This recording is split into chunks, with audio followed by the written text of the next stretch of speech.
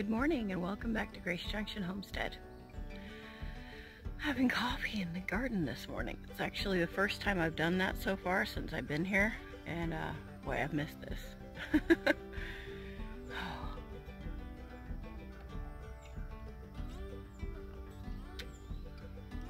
My garden is my favorite place in the whole world. You know, I've heard gardening referred to as worship, and I think that I fully agree with that. It resonates with me on so many levels. I always call my garden my sanctuary. You know, there's just something magical and grounding about this place. I kind of think, you know, we were made here, we were put here. It's where we belong. And I can't think of any other place on the planet where I feel just like more at peace than I am when I'm in my garden with my bare feet in the dirt and just a big old mess and getting something done. You know, and I look around at all the miraculous life that just springs forward here, you know, and it's God at work for me, you know, in such a very personal way.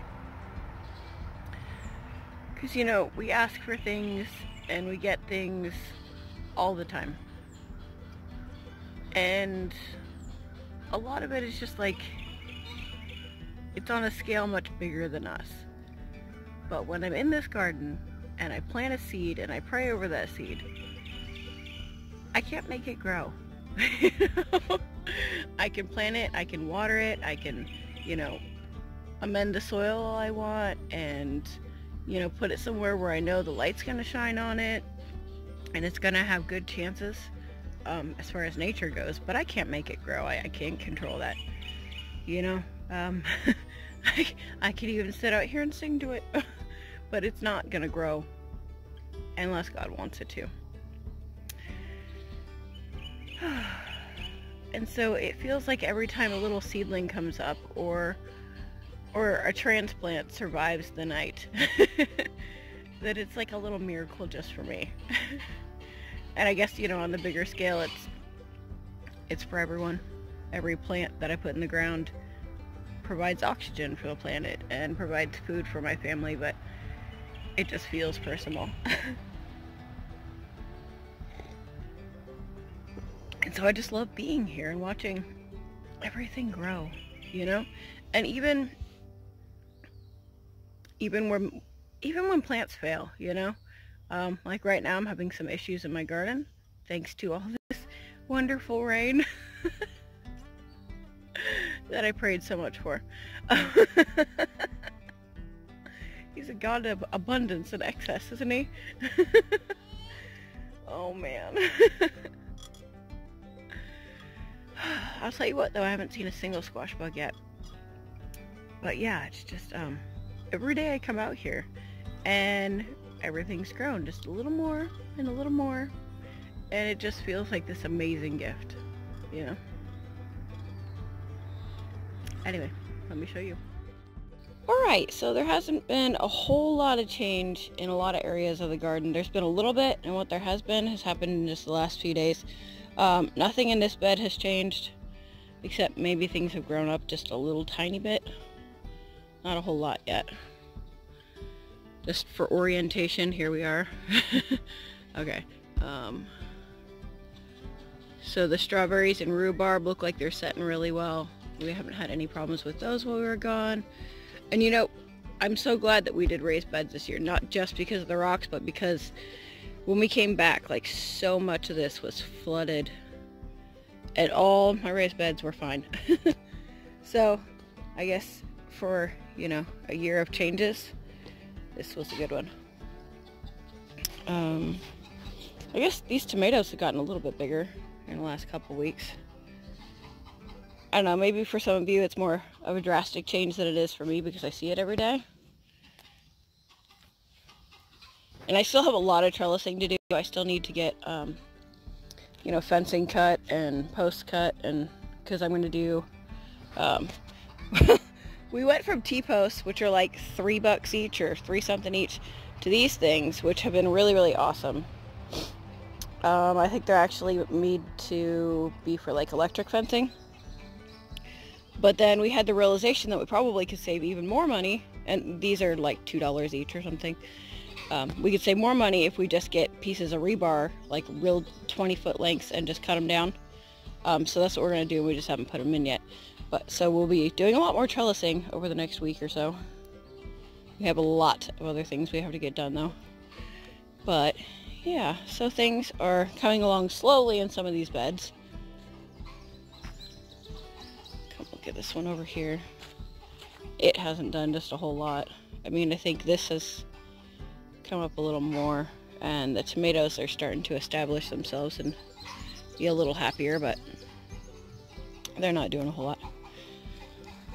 Over here, I think I just put in this trellis. I don't think you saw it yet. But yeah. So, and that's actually a new plant that I bought at the store. It's not like anything is taken off that much over here.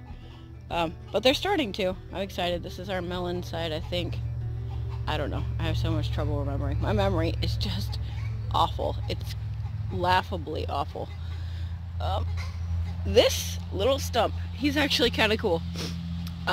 We found this out in the woods, or actually I think Royce cut it while we were out in the woods getting firewood. He cut into it and he found like a big old hole, and that's on the underside of the log there where you can't see it. And he's like, what's up with this random hole here? And then he looks down inside and he sees, oh, there's a nest in there, which, you know, it had been a long abandoned nest, but we brought this home and thought it was so cool, and we've kept it ever since, and it came all the way from Nebraska. So now this vacant little birdhouse is sitting in the garden just because we love it. Alright, so I know you guys will remember this one. This has actually taken off quite a bit. I'm pretty happy with it. Sorry, my footing is really unsteady this morning. I'm only maybe halfway through my first cup of coffee. For me, that is just not enough. So we've decided we're trying to get... They're being stubborn. I need to stake that one sideways. But we're trying to get them to go that way, so that as they grow, they'll kind of be contained in this little area. My sad little pepper. That is our one hot pepper. So we're going to put it in a 5-gallon bucket way over there, so hopefully it doesn't cross-pollinate with all the many sweet peppers we have. Alright, let me tell you a story of this poor little pig. You see this? Someone at our old house, this guy used to sit next to our front door or in various places on our porch, and at some point someone came over and shot the thing in the forehead with probably a BB gun. Isn't that awful? He was just the cutest little dude. He's kind of a mess right now. He's been hanging out in the garden, but we had awful neighbors. I'll get into that one day, but yeah.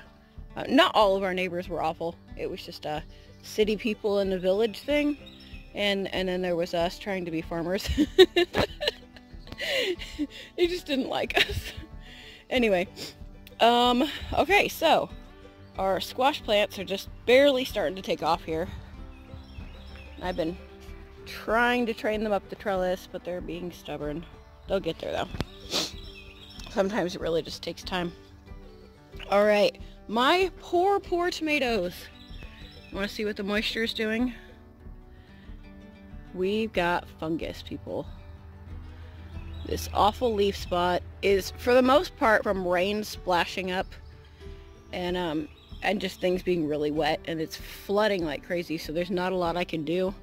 I am going to get out here later with some neem oil and see what I can do to save these, but yeah, that's just, it's awful. For now though, I'm just going to do what I usually do. That's usually enough, but this year and in this place it's not. I'm just like taking all the, I don't know. I usually have really twiggy tomatoes. You know, they usually have these long stems and not much near the ground for this reason.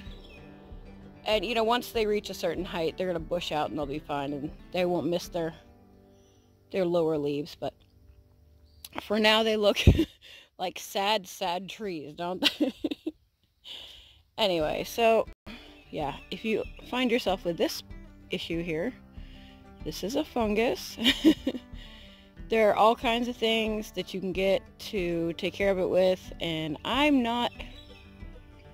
don't know. I haven't really done a whole lot of research on it. It's something that I dealt with a lot in Nebraska, but not really, really bad. It was like the lower leaves would get spotty and curl up on me, and it really wasn't a big deal. So, I don't know. I just nipped off the bottom leaves and it was fine. Anyway, so yeah, our tomatoes are getting really big over here. Pretty happy about that. My beds are really weedy. I have not done any weeding at all this year. I have continued to plant though. I put in some more beans over here. These bean plants I just bought because maybe y'all can help me. I don't know why this bed is not doing well at all. Like I said, I just put in those beans, but I mean, like, I had originally put in these Romas and they're not hardly doing anything. They're the saddest looking plants. I don't know what it is about this bed. And I had planted, I know at the very least I had planted beets in here, and I think I put in some flowers and none of it sprouted. Like, obviously these were transplanted in, but I mean, none of the seeds that I put in sprouted at all. And the only thing I can think of that is different between this bed and the others that are all doing really well is that we mix straw in with the soil. I don't think anything else. I mean, we did put some manure in there, but no more than the others. So I don't think it's an issue of it's too hot. I just don't know. Maybe there was, I don't know. We have with the other bales of straw that we bought this year, with this bale, are growing grass like crazy, and they're growing mushrooms like crazy. And so apparently they support life. But I'm wondering if there was something in it or on it that's causing issues. I don't know. If you know anything, that it might be that I could Google or whatever. What happened to this bed? People help me. Alright, so right next to that one, we have got mystery squashes that are kind of taken off finally. And they look like something I'm going to need to trellis, so I'm going to get on that. We got, remember that peppers that I said at like almost every other one was like red and yellow, red and yellow? They're getting bigger. So if you've watched previous videos, they're growing. Over here we're doing really good, and this was really, really weedy. I got Ever to spend about, I don't know, 2 minutes weeding it a little bit, so you can actually kind of see some of the plants, but you know, obviously these are weeds down in here, and probably right here. I don't know. I'm gonna yank them out. I'm really excited about these though. These are those Tanya's pink potted beans, and they're not pink yet, but they will be. I don't know if you can see, not really. It's getting just a little bit of a pink tint to that bean right there. Let me see if I can get the sunlight on it. Well, yeah, you see that rib right there where it's just turning a little bit pink? I don't know why it wants to focus on my hand. Anyway, they're just a pretty little green bean. Pink green bean. I really like them. Anyway, so there's a bunch of those in here, and then I'm not even sure what other kind of beans. My little planters are not doing so well. While I was gone, they got also a lot of fungal issue going on. Yeah, you see that? It's just too much rain.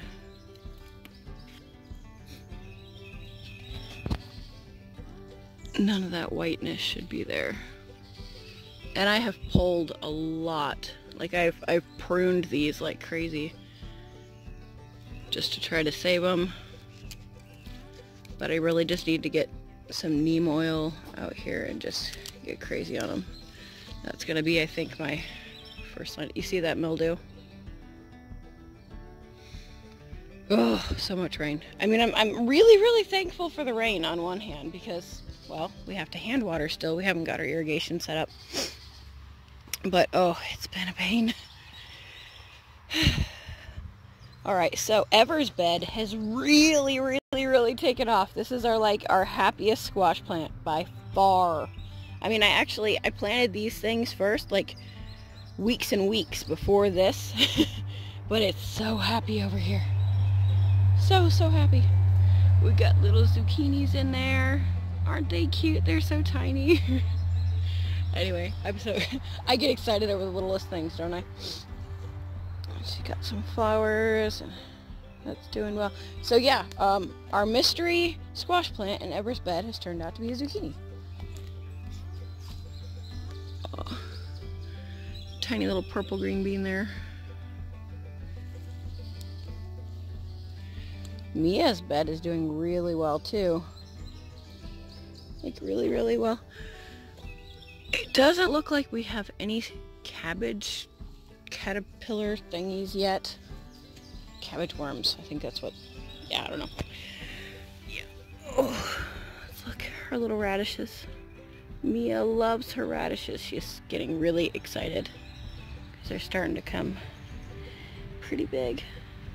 I mean, not super big, but this is the first time I've ever really gotten her to do a garden.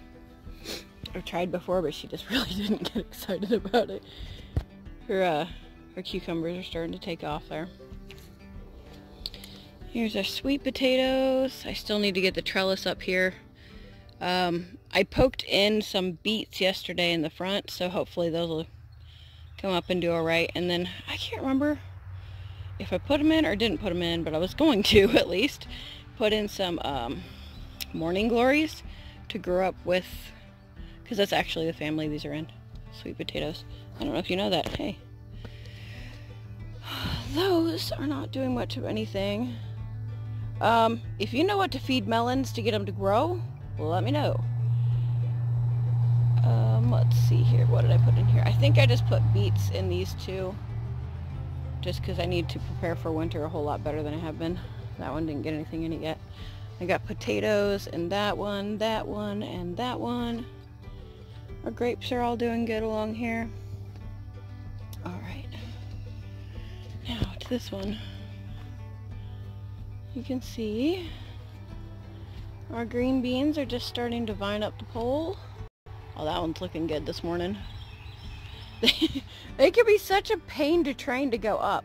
Like, it seems like every time I put in a trellis, and these are actually kind of far from the pole. I should have, well, I planted them before I put in the trellis, which is backwards. You should put in your trellis first and then plant your, beans, stick them in right below so that they want to go up.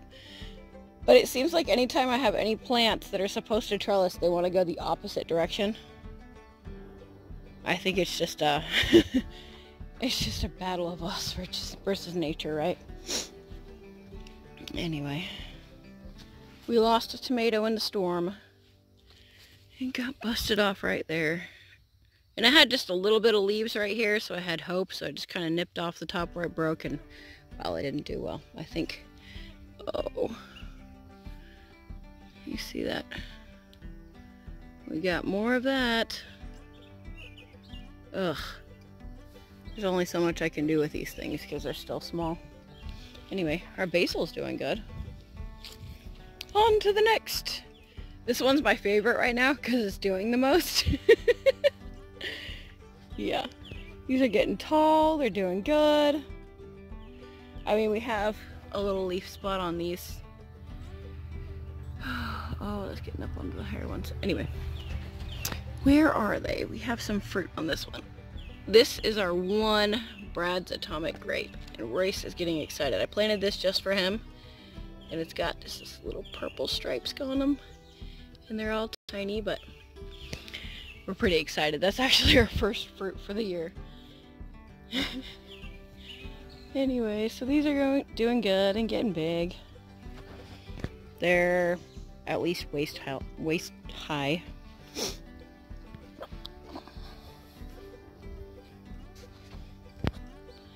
Here's our squashes. They're getting big.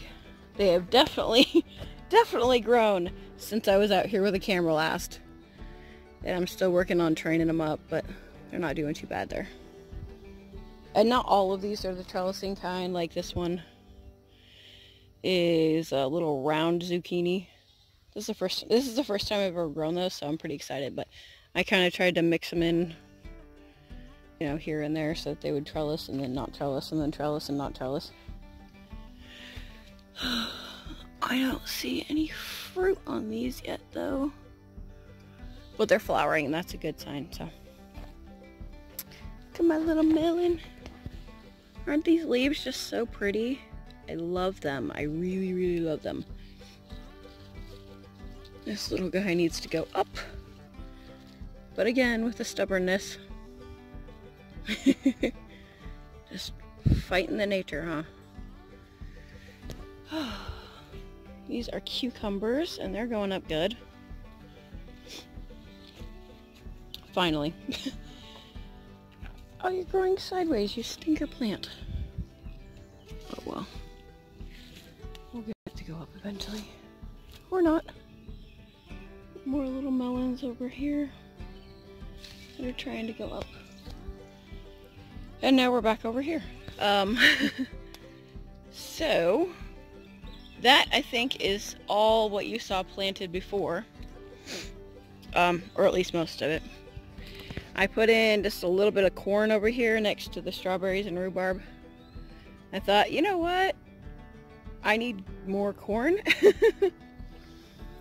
So we're just going to try to plant something in the ground and see what happens. This is really, really dry because it hasn't really rained and I haven't watered it yet, but hopefully we'll see some sprouting in the next week or so. It's supposed to be hot and not rain at all, so it's going to be all hand watering. And then just yesterday, the girls and I put in this bed. I'm pretty excited about this one. These are just place markers for some butternut squash that our neighbors are going to give us. They have too much in their garden, so they're going to, you know, thin it out and give us some. But for the most part, this is going to be flowery. I'm going to have like a big trellis that goes all around the backside, and there's going to be just like different kinds of squash, not just these butternut squashes, but there's other ones. And then I think I have some dipper gourds that I just put the seeds in. I know, I'm really, really late. And something else. Oh, African wine kettle gourds. So if I get a few of those, I'll be happy. If not, it's whatever. But so there's zinnias in here and some other mystery flowers that Ever planted that sprouted that she doesn't know what they are. I don't know what they are. And then I stuck some beets in here because, well, anywhere I can put beets, I will, because we eat them a lot. We eat the greens, you know, like we steam them and eat them like spinach, and then we can the beets, pickled beets. We love them. I'm gonna get over here with some more flowers. I gotta look at what I've got, and then I'll put more in. But it's so funny because already I've forgotten half of what I put in here. It's a blessing having a bad memory sometimes. I mean, it's really, really annoying, but in the garden, it's kind of really funny. Because I get to have everything be a big surprise.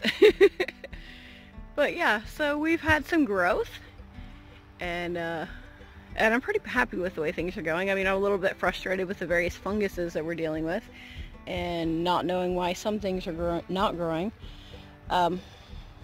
It's our first year here, and I'm really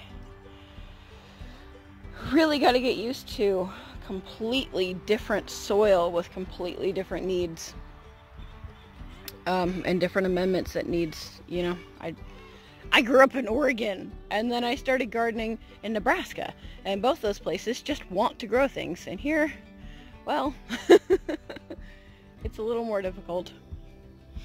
Anyway, say bye, little pig. I'll see you next time. Thanks for joining me today, guys. It's been a long walk through a small garden, but hopefully you've enjoyed it. So, until next time, have a blessed day.